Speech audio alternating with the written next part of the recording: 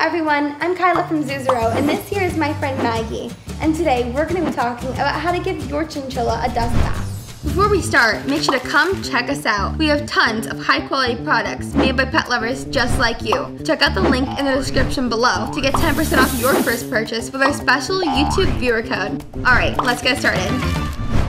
While most animals bathe in water, chinchillas bathe in dust. Chinchillas come from a very mountainous region in South America, where bathing in water combined with dense fur that's difficult to dry, and the low temperatures during the night, and the odds are that those chinchillas would probably die. So instead, they bathe in dust made from volcanic ash that they find on nearby rocks. In the United States and a lot of other countries, chinchilla dust is made out of pumice and provides the same benefits as volcanic ash. Just make sure that you don't use a coarser dust that looks like sand.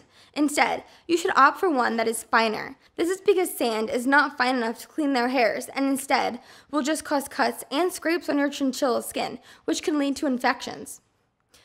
Fine dust is able to easily flow in and out of your pet's hair and will help to disperse and absorb the oils in their fur a lot better. To give your chinchilla a dust bath, simply place their bathing house inside of their cage, and they should know exactly what to do. It's important to give your chinchilla regular dust baths 2 to 4 times per week. Dust baths help to clean your chinchilla by getting rid of the dead skin, dirt, and debris from their fur, as well as helping to absorb the oils. You will only want to bathe your chinchilla for a maximum of 15 minutes.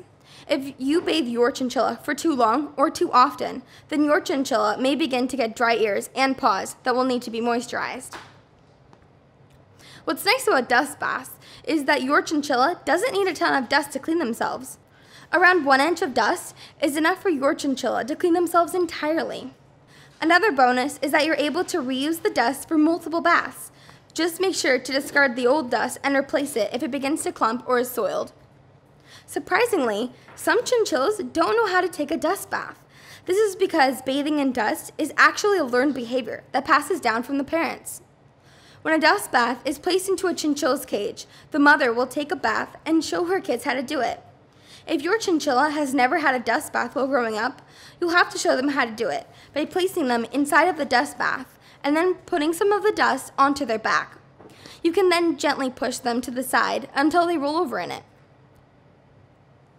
You may have to do this a couple of times for your chinchilla to get the hang of it. Or if you have 2 chinchillas, one of your chinnies can help to teach the other one how to take a bath by simply bathing themselves. The one who doesn't know how to bathe will just follow suit. While dust baths are very easy to give to your chinchilla, they can also be a nuisance if you are allergic to the dust. If you are allergic, you want to place their dust bath inside of their cage and then use a sheet or a blanket to cover their cage. This will help to prevent the dust from flying all over the room.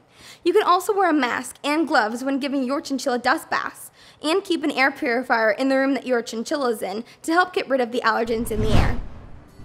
Thank you guys so much for watching. If you like this video, make sure to hit that thumbs up button down below and subscribe for more critter content. It really helps us out. Thank you guys so much again, and we'll see you in the next video.